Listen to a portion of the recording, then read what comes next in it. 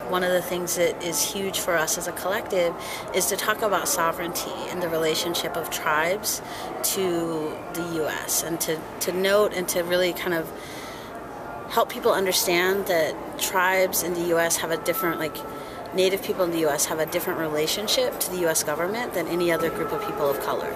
And so therefore our needs and what we're looking at and how we organize and how we create change for our communities is actually very different and often tied up on the federal level. For us, we define sovereignty as the ability to determine your own land, resources, borders, and who belongs in your community.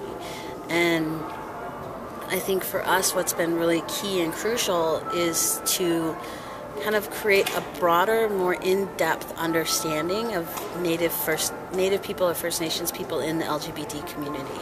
And then to go back to the idea around Indigenous, why that becomes important for us and why we talk about it so much is because, one, it allows us to critique the border to the south in Mexico and to have an analysis around what's happening with regards to the border and to question the border itself.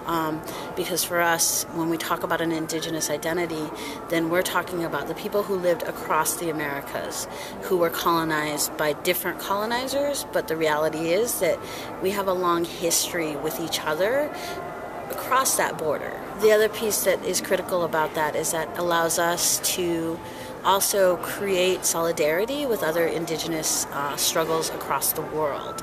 So it allows us, it becomes a point where we can create solidarity with Palestinian struggle because we see them as indigenous to that land, and for us that overlap is critical. And to also talk about that so much around Indigenous identity for us is about a tie to land and to belonging to a place. And it also allows us to talk about other Indigenous communities, like in the Philippines, and Guam and other places where we can find solidarity and tie ourselves to larger struggles.